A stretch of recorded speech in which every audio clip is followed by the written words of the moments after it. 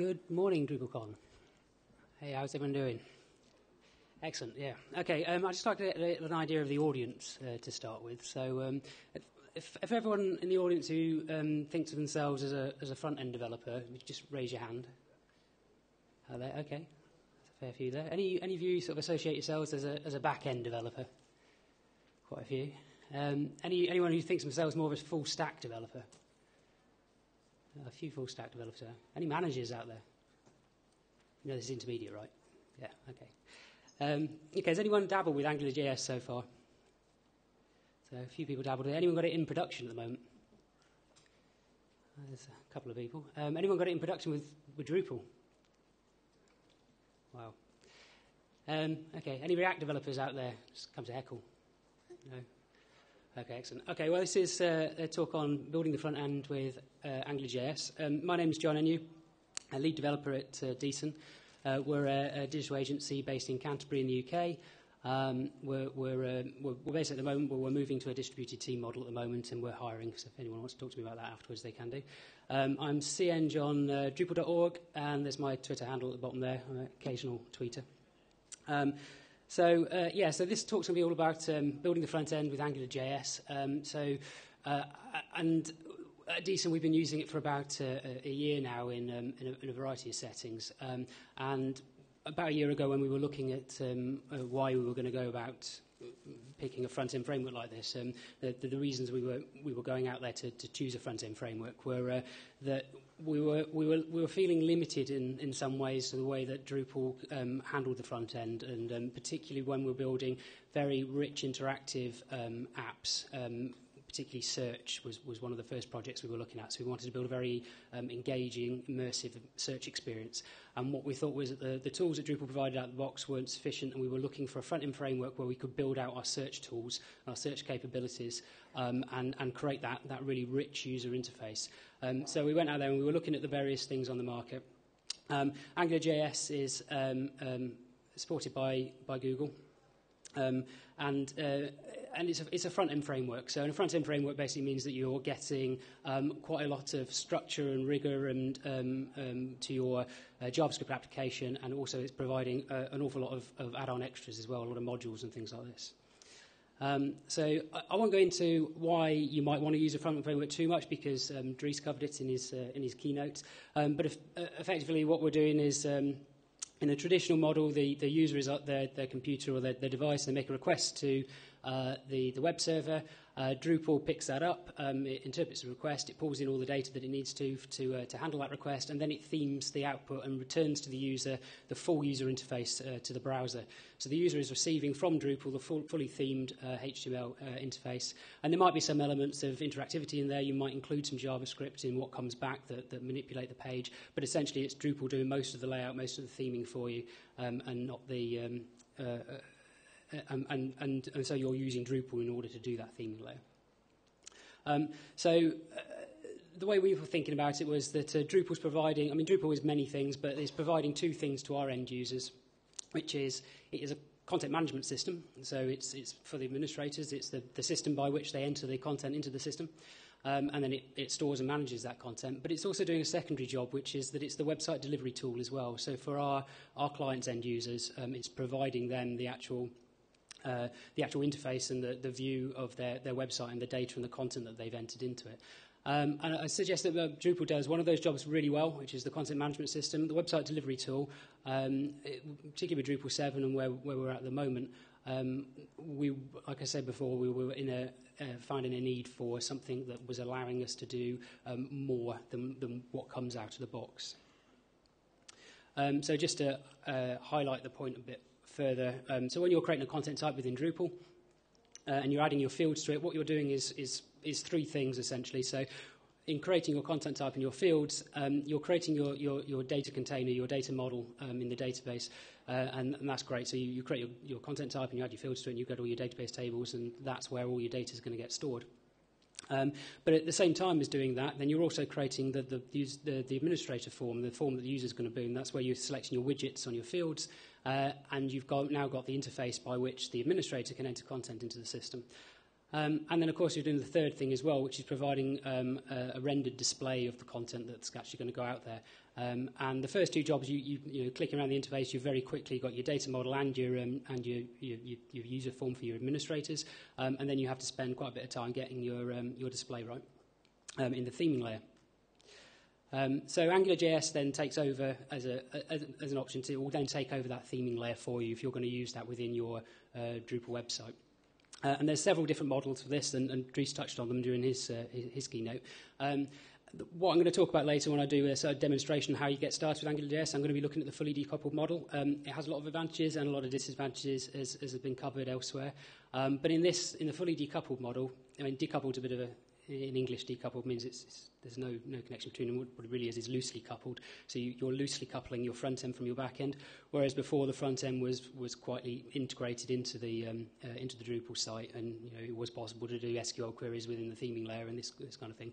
By separating out and having your Angular.js application as a completely separate application, then you're loosely coupling from the front end to the back end. And now you've got something in between, which is your API. So your back end needs to provide the data to the front end in a known format, and it will do this through these things called APIs. And you'll need to design an API that makes sense for your front end to be able to connect to it. And we'll look at it in more detail later when I go through the example.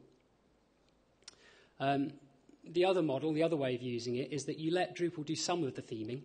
And this is what we've done with a number of our clients, where Drupal is providing the header and the footer of the page and the menu, and it's doing things like the menu routing. And then embedded within the page is our Angular application, which is then the rich interface. So, for example, on a search page, we might have the header and the footer and the menu. And then in the center of the page is our actual search tool. And this one is kind of a progressive model, and this allows a sort of a hybrid of both the Angular.js and the Drupal application. And it's kind of the best of both worlds. A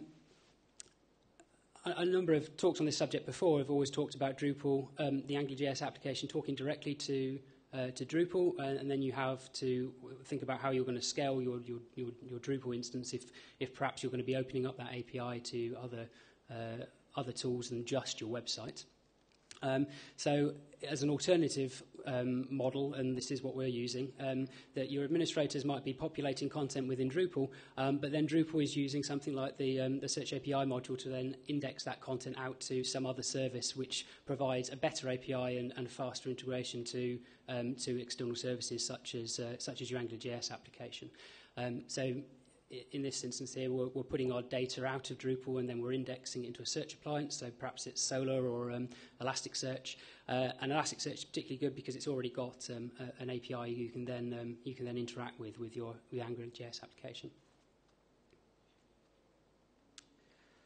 So if you're a business owner or you're a technologist and you're looking at evaluating these tools and you're thinking about making a choice to actually start using a front-end framework, why would you pick Angular.js? So there are a number of frameworks out there, and they're all quite similar, and they have different pros and cons between them. But the reason we went with Angular.js a year ago was that it's supported by Google, and Google put a lot of investment into it. So it's not going anywhere. It's got a very large developer community as well. So in the last year that we've used it, any problems we've come up with or anything that we're unsure how to implement, it's quite easy. You put your question into Google and someone will have had that problem somewhere before. It will have been blogged about. There will be questions on Stack Exchange that have been answered. So you get a lot of support with Angular.js, and there's a lot of people using it. And also there's a large number of add-on modules as well. So for a lot of the problems that you'll find that somebody else has already solved them in the form of a module. There's ngmodules.org lists them, and you'll be able to find them on the internet for most of the things that you'll be doing.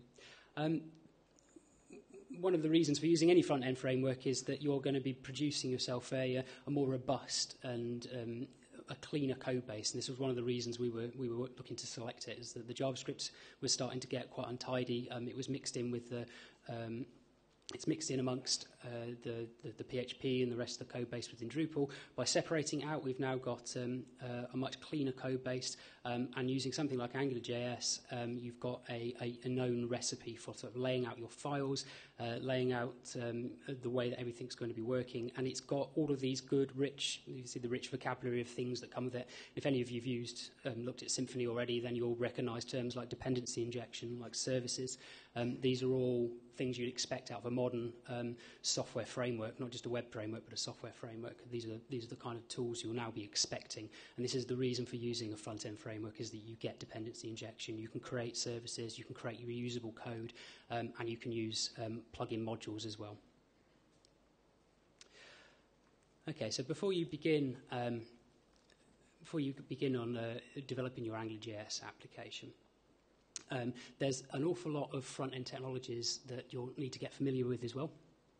So there's an awful lot of things that exist around to support you as a developer, a lot of tools, a lot of tooling, a lot of toolchain stuff that exists that you need to at least know what it is, and we'll go through each of these things. So one of the first things you'll end up installing is Node and NPM. Node is a thing for executing JavaScript on the server. And it's often used as a web server itself. For local development, the scripts that we'll show you later and the examples I'll show you later, you can run Node on your local environment, and it will run it will serve your application for you automatically. NPM is a package manager for Node, so if you need to bring in any dependencies for Node, NPM is the tool that you'll be using.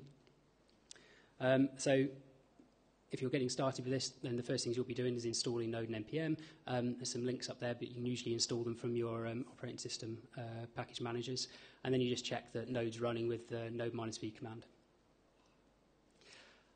You'll also need a JavaScript package manager. Bower's a popular choice. What the JavaScript package manager does, and this is a bit like Composer for PHP, but for your JavaScript front-end application.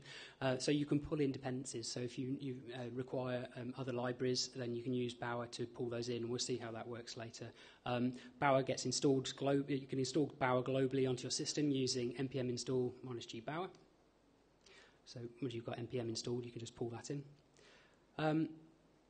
The next thing you'll be wanting to look at is using something like using a task runner. There's several choices for these. I suggest start with Grunt, but Gulp is getting a lot of interest, and there's Broccoli as well, which is a newer one. But as you start to get into front-end frameworks, these sort of things start to make more sense as you use them more and understand what they are. So a task runner basically allows you to create contain scripts which do particular tasks. So an example of a task might be a test task. And then you can create a thing that actually tells the system how to run the tests on your application.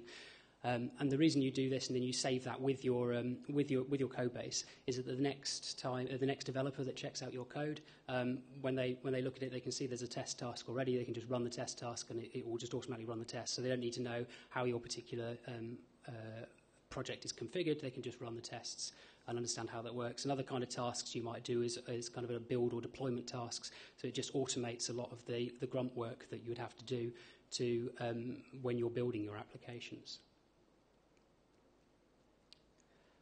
The next tool is a scaffolding tool. Yeoman is a popular choice. There are others, but Yeoman's one we'll be looking at. A scaffolding tool takes away a lot of the work for building your application to start with, so as it describes, so a scaffolding tool. So install it with that command, and what you'll do is that people will have created recipes out there for particular types of project. So if you, and we'll have a look at one later that's particularly good for Angular projects, but it will build up your application from the start. So starting with nothing, you start with a Yeoman script and say, yeah, I'd like to use Bootstrap, and I want to use these libraries and dependencies, and it will start building that out for you. The other things you'll need to get familiar with are testing frameworks. So Karma is the one that comes with Angular, and Angular puts a lot of effort into making this work. This is a full end-to-end test framework. Other frameworks are obviously available. We use Behat for most of our work just because we already know what Behat is, but Karma is the one that's particularly used for Angular.JS applications. Okay, so I'm going to go through now some of the steps that you go through to actually start off building your Angular application with Drupal 8. So with Drupal 8, so as an example, what we're going to use is the Views module and the RESTful Web Services module. And the Views module, we all know what that does. It provides a listing of content on your system. And the RESTful Web Services module provides a way of serializing that so that you'll get what you get out of that listing view from views is a pure JSON output. So this is the actual development of an API, and this is quite a simple example of how this might work. But I'll now go through the steps involved in that. So once you've got your Drupal website set up inside of your structure, so just to give you an idea of what we're doing here. So what I'm going to build is a blogging platform. So we're going to have the administrator logs into Drupal and writes their blogs. The end users, oh dear, yeah, the end users come into the end users are going to use an Angular application to actually view the blogs. Okay, so if we have a look inside our content types, you can see I've created a blog content type already. And if we have a look at the fields, it's just got a single field, which is the body field, and then obviously it's got the title to go with it as well. And then under structure, and then views, I've created a viewer / blog. If we have a quick look at this.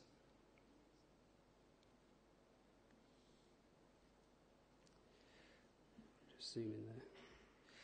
Okay, so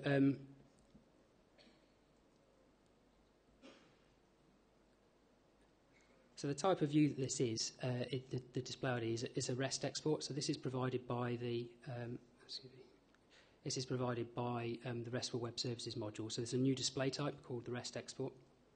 So this is what this is. The format is serializer there, and we've got a choice as to how we show the data.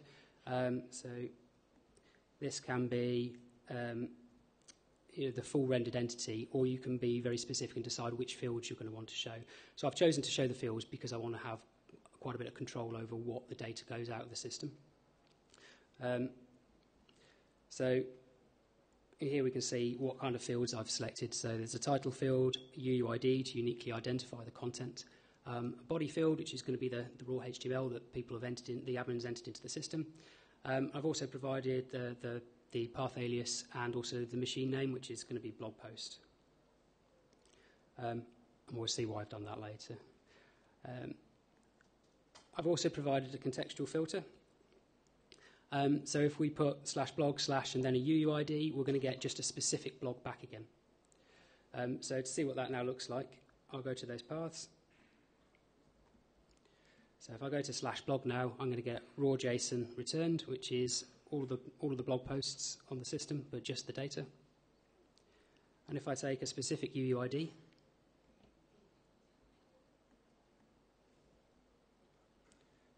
and apply it at the end, then I just get the one blog post return now, which matches that UUID.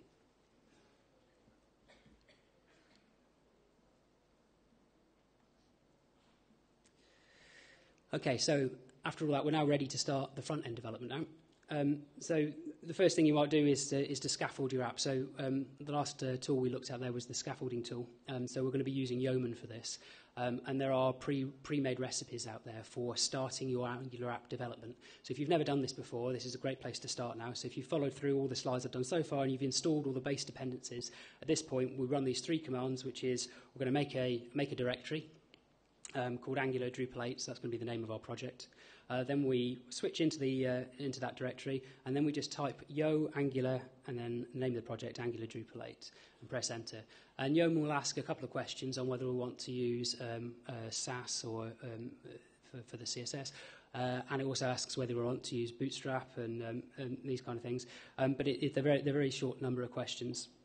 And what you get left with after that is it goes away and builds it all in. It pulls all the dependencies in, and you get this project structure.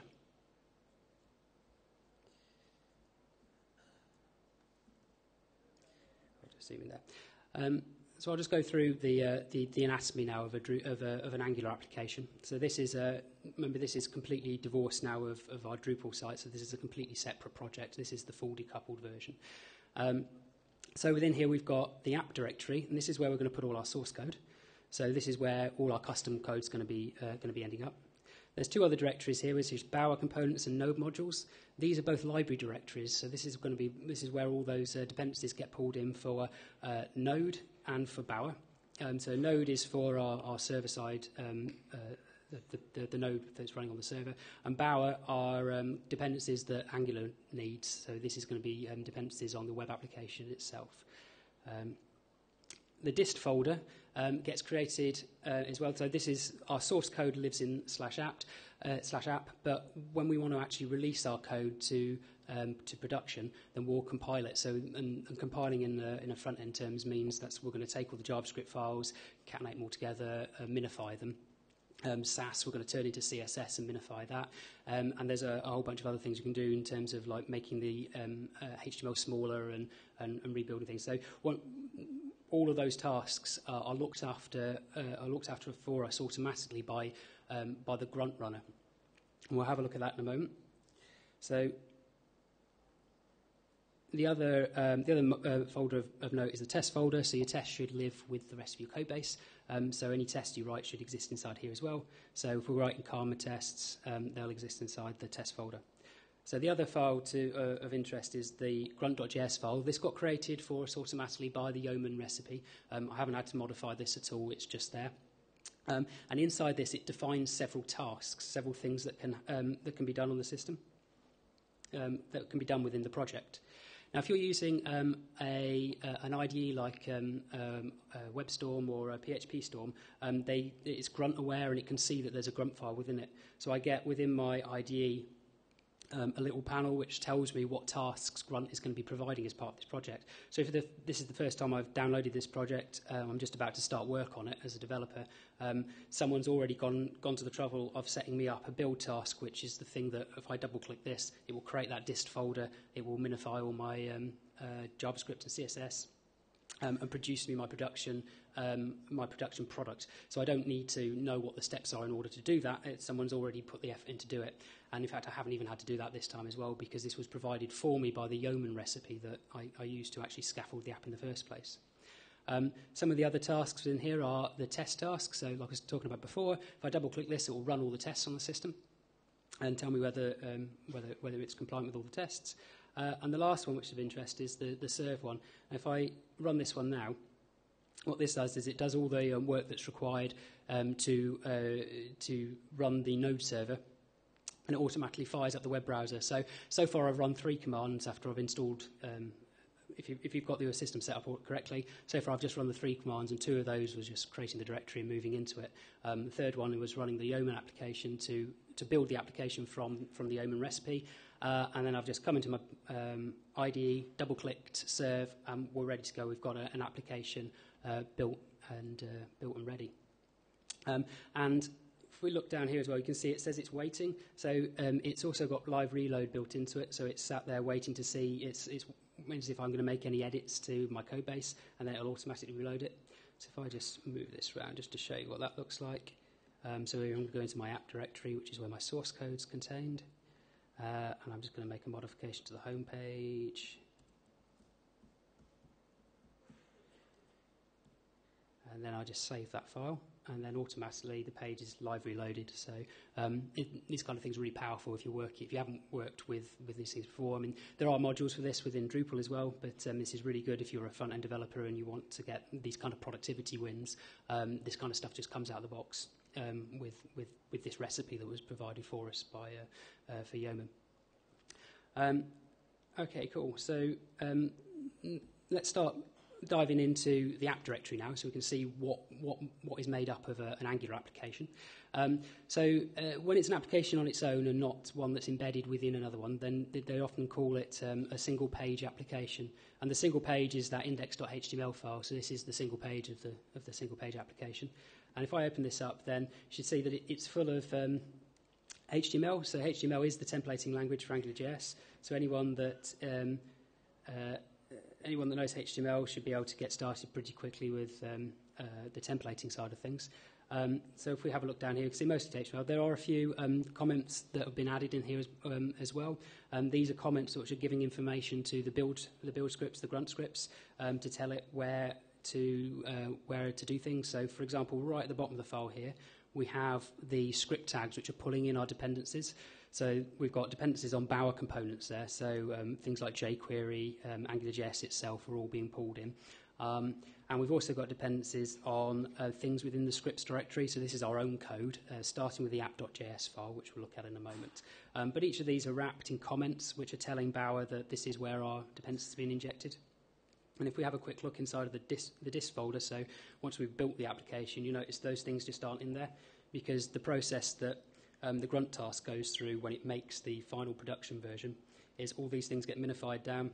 So we just have a scripts file and a vendor file. So that's our custom code and our library code, all as small minified files, which is obviously really good for the production system, and also really good that you didn't have to build those yourselves. It all comes out of the grunt task runner. So next thing, though, is we're building a blogging platform now, so we want to show people the blogs that have been created. So we need a menu link for /blog. So this is hard-coded. So here we have the menu. We're inside the index.html file here. Here's the menu. We've got 3 menu links, one of which is /blog. So if we look at the page, there's our /blog endpoint. So when we click on /blog, how does Angular know what to do, what to render on the page? So one other thing to look at here is that you place your Angular module and you tell it what its scope is within the context of the HTML document itself. So here on the body tag, we've got the ng-app directive, which is linking to our module. So this is, we'll see where that name comes from in a second. But this is saying that our module has got the scope of the body of the page. And a little bit further down the HTML as well, we've got a second Angular directive here, which is ng-view. So this is where the content of the page is going to reside. And ng-view is a directive which is used by an Angular module called ng-root.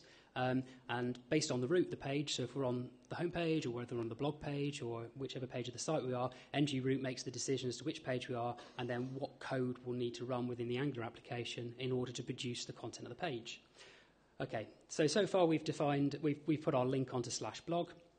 Now we have to tell Angular what /blog means. Inside the app.js file, so we're inside the scripts directory. Inside app.js, we define our module. So there's the name of our module, which you saw inside the index.html file as being attached to the body. So that's the scope for this module. The next thing that we define for the module is the list of Angular module dependencies. So one of the dependencies here is ng-root, which is the thing that decides what to do depending on the URL. And then underneath this, we're now going to configure our module. So this is sort of the bootstrapping phase of actually telling the module what's going on. It's worth stopping for a moment just to have a look at this line here. This is Angular.js's dependency injection. So there are 2 services, well, there are several services, but there's 2 that this function we want to make use of.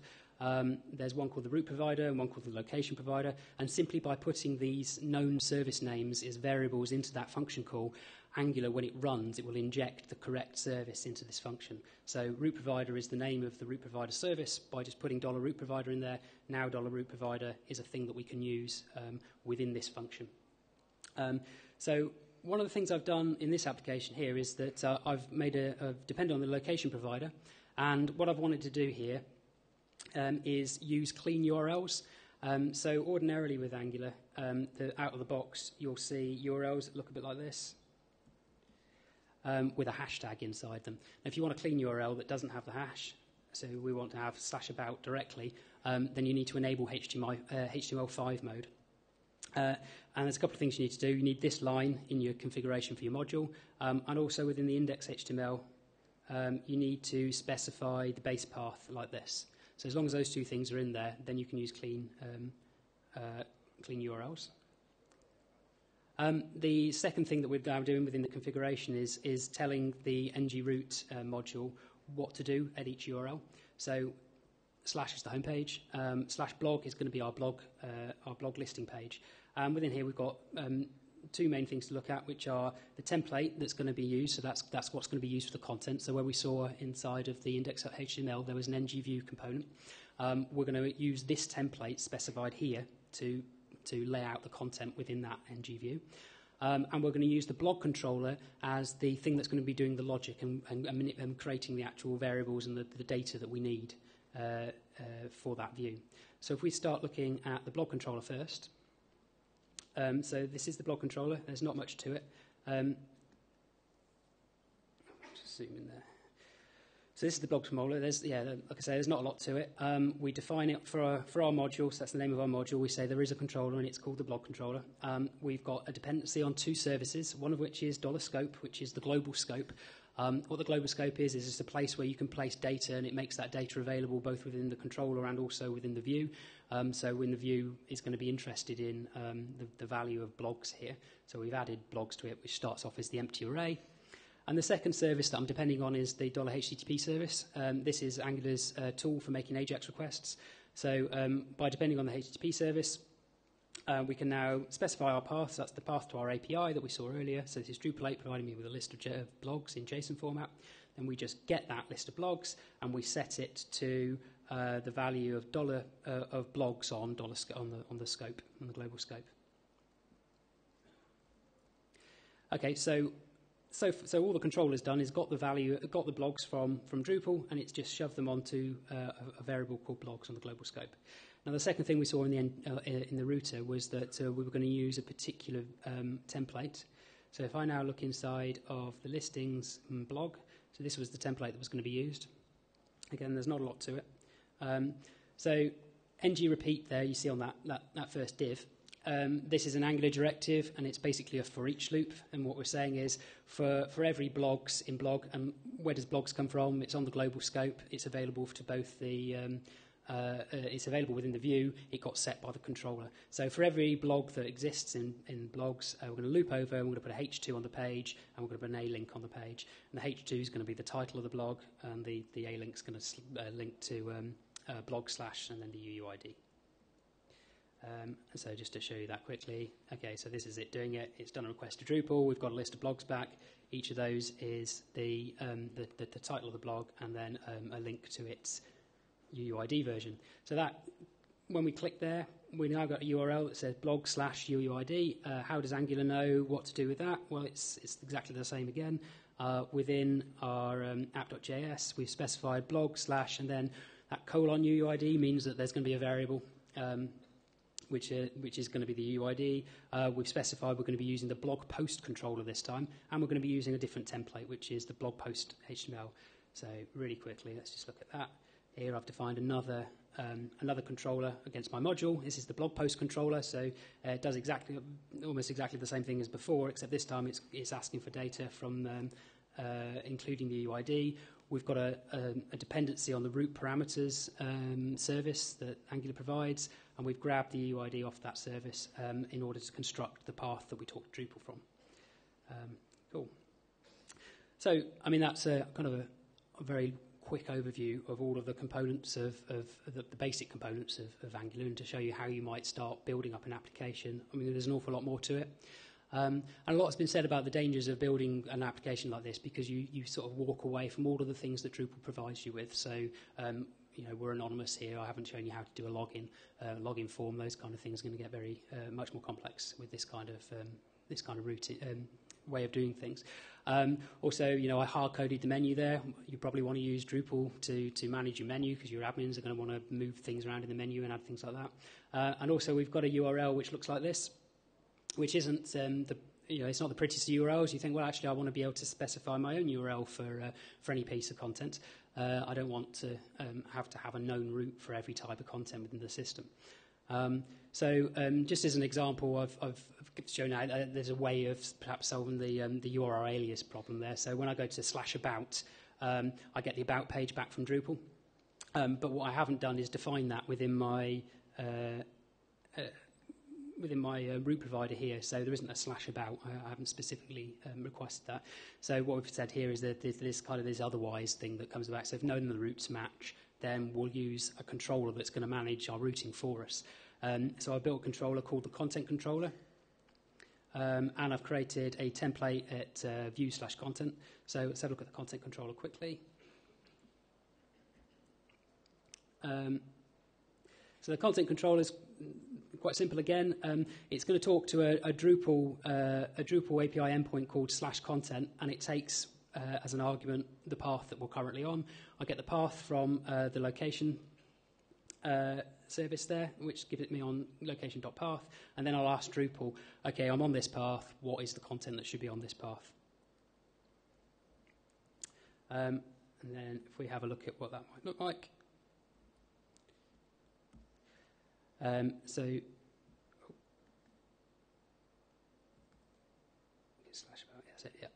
So we go to Drupal and ask it what's it /about, and Drupal responds and says, well, it's a node of type page, and here's its title, here's its body, here's its UUID. So it's sending us the exact data back. So we've let Drupal do the path aliasing.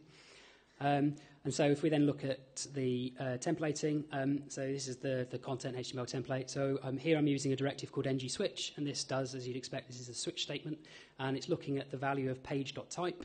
Page is the page that got returned from Drupal, and .type is obviously it's the value of type.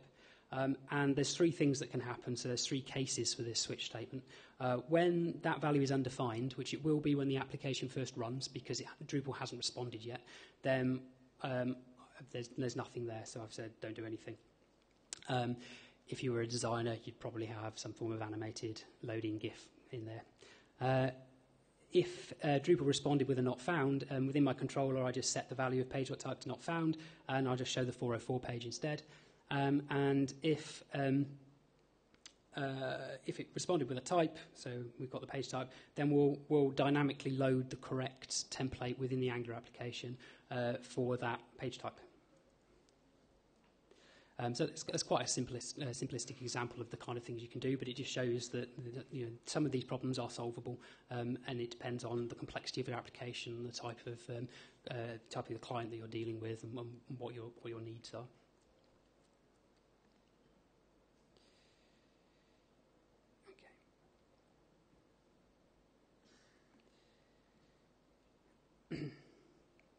Okay, so I mentioned the clean URLs there, so that was the HTML5 mode. So installing other modules. So at some point, at this point, we're now thinking, my app's going quite well so far. It hasn't taken me a great deal of time to get to this point. I now want to add some other functionality which somebody else in the world must have solved at some point before. So perhaps you want to add infinite scroll to that blog listing page.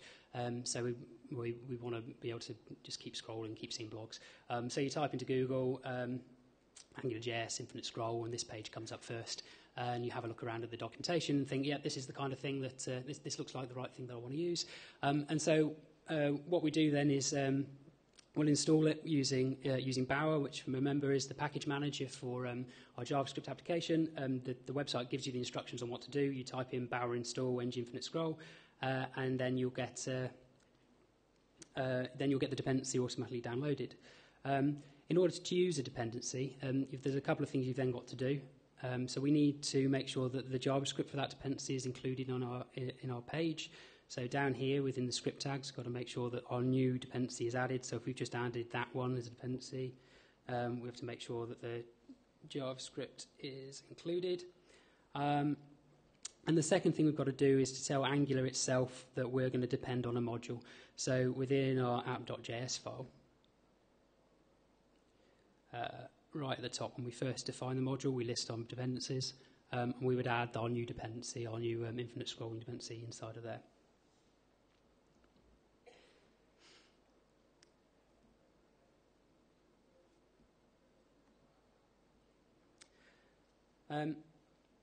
Okay, so I said in the thing I mentioned Drupal 7 as well, because we're using this with Drupal 7. There's a couple of ways you can do the I mean, in terms of the Angular application, it doesn't really matter what your back end is. You just open the API up. So within Drupal 7, there's certain modules that exist which allow you to build those endpoints. The services module is quite well used by a lot of people. It's got quite a lot of GUI configuration within it to get it set up. And then what you get is kind of, it just opens up all nodes on your system are made available. We like to be able to control that a little bit more. There are hooks for the services module, so you can override the way that it's going to send that data back and do your own one. But I'd recommend looking at the next module down if you're more code orientated and you want to build these things out a bit more, is the RESTful module. Because that allows you to create objects which define your REST services, and it allows you to be very specific about the data that gets returned at your particular URLs. And there's also a Yeoman script that's been created by the guys at Gizra, and they've talked about this before, which is really quite interesting. This Yeoman script, if you use it, it builds you out everything. So not just the Angular application, but also it builds you out a Drupal 7 instance as well, and starts adding all the dependencies inside there that it thinks you're going to need for building a Drupal plus Angular headless decoupled web application. And it also includes Behat as the testing framework. So if you wanted to try this out with Drupal 7, and then this is a great place to start, because someone's done an awful lot of the legwork for you in order for defining all of the things that you think you're going to need in order to run these applications. And that's kind of the end there. So thanks very much for listening. I open the floor for any questions. Yeah.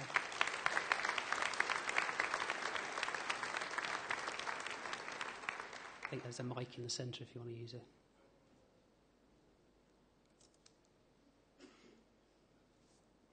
Hi. I'd like to, if you don't mind, if you could go into a little more detail about how to handle like forms and the form API and user service, the quiz module. Yeah, you mentioned yourself user login. Could you outline just the steps or the challenges in handling that sort of thing? That is a subject in itself, and I think you'll probably stand here for quite some time talking about those things. One of the reasons for picking Angular, and it's one of the reasons that we chose it as well, is because the limitations of using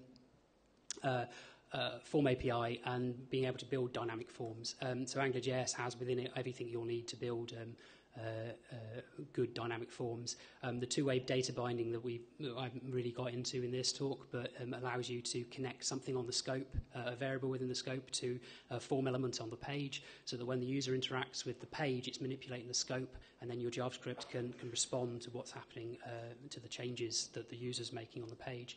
And this kind of thing is very powerful in terms of building up a data model, which you'll then for search particularly, and this is the reason we use it, if the user's made sort of 15 different choices in a search interface before they've actually done the search, we can build up that data model and then submit that as a post request to the Drupal application, and then we'll handle that request and return the data, the specific data that needs to be returned.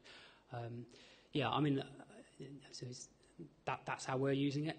I think there's an awful lot of nuances there that we could spend a lot of time talking about in terms of how you would how you build forms with Angular.js. I think that's a subject for itself. But thanks very much for your question. Is there any others?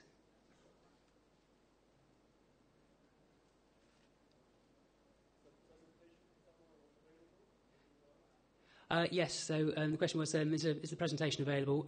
I'll get the presentation online. If you follow me on the Twitter handle there, I'll tweet it at some point today, so you can get hold of it.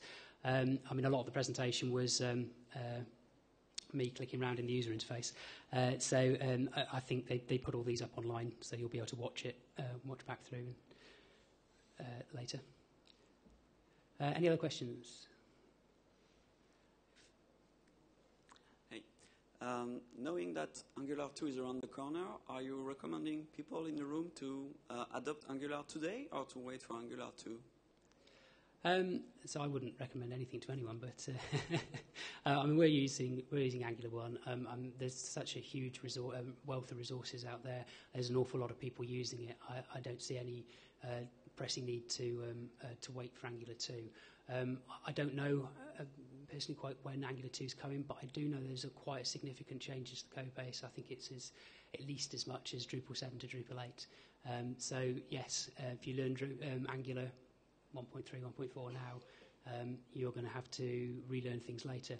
But there's so many other things. I mean, if you've not used a front-end framework before, I mean, all of the other stuff that I talked about, Node and Grunt and Gulp and the task runners, automatic deployment, all these things are going to be, they're going to be of use every time. And it's just the nuances of the syntax for Angular itself that's going to change from one release to the next. So, yeah, I think it's definitely something you should start thinking about getting into now, and it's definitely worth looking at the Angular applications. Hi, can you speak just a little bit to some of the agency considerations, like scoping, making sure that your staff is ready to go, and that type of thing? Yeah, exactly. That's a good question. So in terms of how you would need to structure a team around this, I think some people have written about the dangers of going down this approach, and particularly the completely decoupled system, where there's this thought that perhaps you'll have two. Suddenly you'd split your team in half, and rather than everyone being Drupal developers, suddenly you've got a bunch of front-end developers, a bunch of back-end developers, and then they only talk to each other, once every 3 weeks at a big team meeting. I wouldn't recommend that as the way of structuring your projects. So the way that we work is that our project teams are composed of someone who is primarily front-end, someone who's primarily back-end, but there's a lot of overlap between them. And they're just two people that would have always been in the project anyway, just they were both within Drupal. The feedback we've had from our front-end developers is always that this is very freeing for them, that they can they don't need to know the specifics of Drupal, and there's an awful lot of people out there that don't know Drupal but are very proficient in the front-end frameworks. And so as an agency, if you're looking at particularly hiring and understanding how to build your team up, you'll probably be able to find yourself some very good front-end developers that perhaps don't know Drupal, but that will be very useful inside of a team that's composed of Drupal developers and front-end developers. And this approach allows you to start separating that out. Yeah, John, can you give some concrete examples of the sort of exciting things that we can do with it? Ideally, even showing us, but, at least telling us. Because, I see what you do, but I think, okay, well, I can do that with Drupal at the moment. The very simple examples.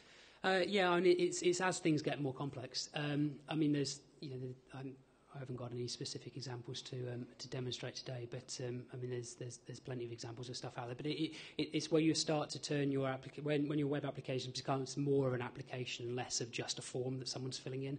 So there's an awful lot more elements that are going on. So I gave the example before of a user may have done a lot of things within the interface before you make your callback, before you do your search. So they might be making selections on multiple facets all at the same time, and making a choice of one facet may reduce the number of facets somewhere else. So you start to build up a data model within your front end, and then you just send that directly back to the server and say, well, what results does this provide? So I don't think I answered your question exactly, but it's as the complexity increases that both the code base becomes more unmanageable if you're not using something that is more structured, and also the ability to do more interesting things becomes restricted if you're not using a front-end framework, or at least that's what we found. Okay, thank you. Thank you. Any other questions? Cool. Okay, well, I guess we'll leave it there then. So thanks very much. Cheers.